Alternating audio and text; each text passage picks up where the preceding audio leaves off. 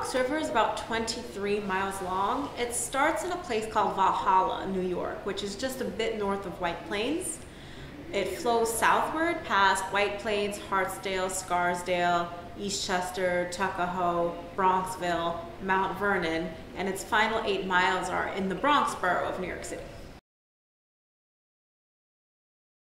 Over time, colonization and industrialization have affected the river. It's gone from an area, the watershed has gone from an area covered in forests to an area covered in buildings for the most part.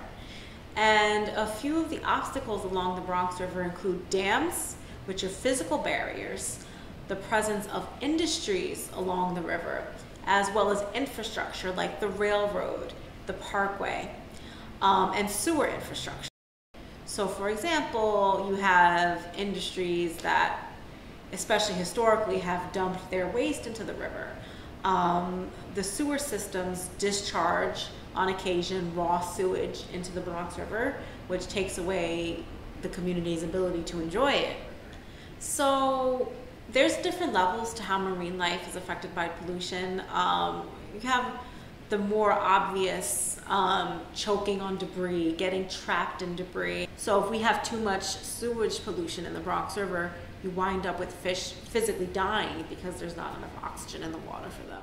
However, in the 1970s, community members from right around here in the South Bronx got tired of the river being treated so poorly.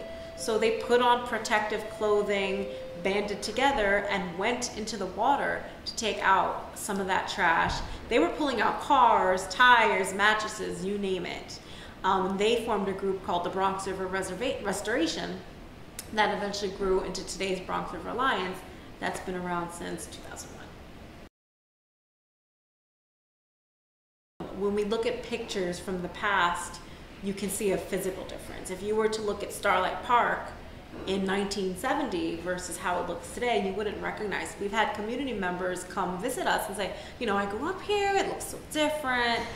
You know, it's a really cool building though, it's a green building. So, for example, the vines on the outside help keep the building cool during the summer, and we have solar panels on the roof. And then when it rains, the pavement is designed so the rainwater goes into the ground and we reuse it to like flush our toilets. I've seen people fishing over here. Most of the time I see people just sitting and relaxing, meditating.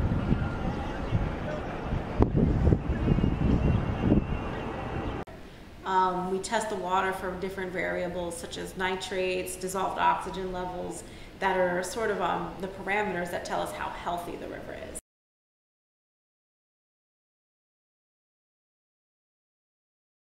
Volunteers physically get into the water and pick up trash. We have a boom, which is a floating barrier set up near 233rd Street, and you can see all the plastic and other debris built up on the boom. We offer volunteer opportunities such as tree planting and litter pickup. We offer water quality monitoring opportunities. Any interest has a place here at the Bronx River Alliance. We've seen a lot of animals enjoying the river. You know, things are really looking up. A lot of students grew up in the Bronx and didn't know there was a river here. And then once they learn about the river, they're like, oh, I want to know more. And because they want to know more, they'll come out to internship days. They'll come out even on volunteer day when they don't have to. And they're motivated because they do see the changes. Just something to keep in mind is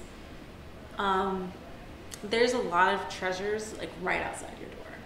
No matter where you live, there's always something really cool nearby. And, you know, never lose the sense of adventure. You know, you don't have to go to Arizona to go on a nature adventure. You can enjoy it right out here, and I would encourage anyone to take advantage of that.